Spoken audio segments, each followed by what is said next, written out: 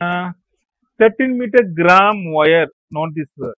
The wire weight எவ்வளோ? blue color wire. இந்த wire weight எவ்வளோ?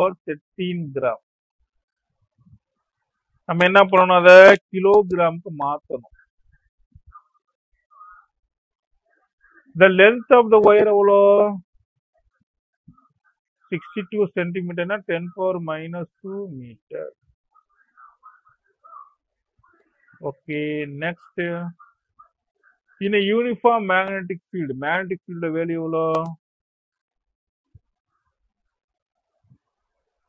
magnetic field is inward. என்ன சொல்றாங்க? What are the magnitude and direction of current required to remove the tension in the supporting leads? இப்ப இங்க வந்து நமக்கு என்ன ஃபோர்ஸ் ஆக்ட் ஆகும்? கிராவிட்டி ஃபோர்ஸ் ஆக்ட் ஆகுமா?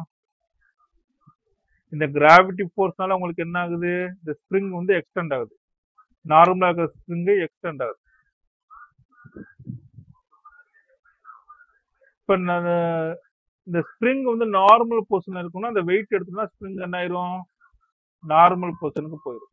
ஆர் அதர்வைஸ் இந்த ஸ்ப்ரிங் இந்த கிராவிட்டி ஃபோர்ஸுக்கு ஈக்குவல் ஆப்போசிட் டைரக்ஷன் ஒரு ஃபோர்ஸ் கொடுத்தோம்னா இது வந்து என்ன ஆகும்? ஸ்ப்ரிங் வந்து நார்மல் பொசிஷனுக்கு வந்துடும். டென்ஷன் வந்து 0 ஆயிரும். இப்போ டென்ஷன் வந்து எப்போ எதனால வருது? டென்ஷன் இந்த லோடுனால வருது.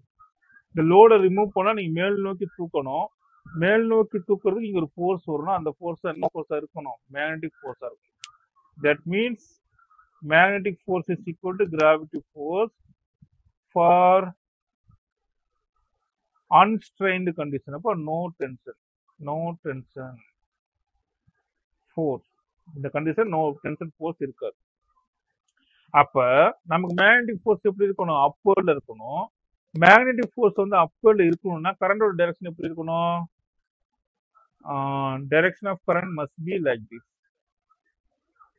டைரக்ஷன் ஆஃப் சார்ஜ் வந்து வெலாசிட்டி இப்படி இருந்தா உங்களுக்கு வந்து இன்வர்டில் இருக்கு. இது வந்து இன்வர்டு நான் வந்து கரெக்டாக வரைஞ்சிருக்கேன். This is the direction of magnetic field.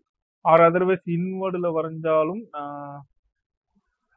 எப்படி இருக்கும்? This is இன்வர்டா? இதுதான் உங்களுக்கு புரியும். இப்போ V cross B gives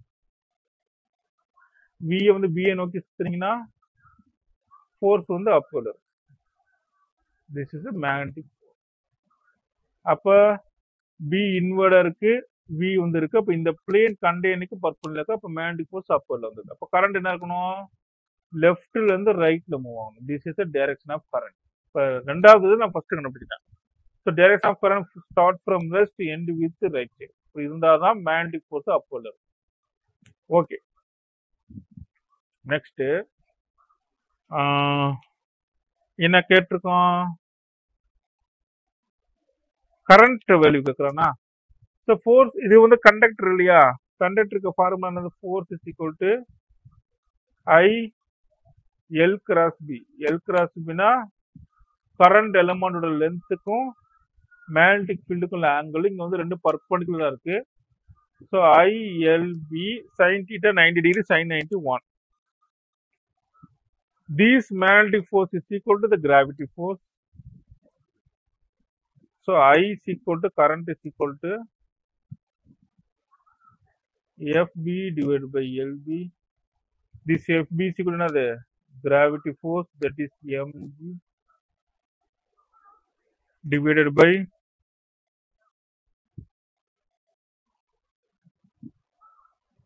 L எவ்வளோ? லென்த் எவ்வளோ? 62 into 10 power minus 2. magnetic force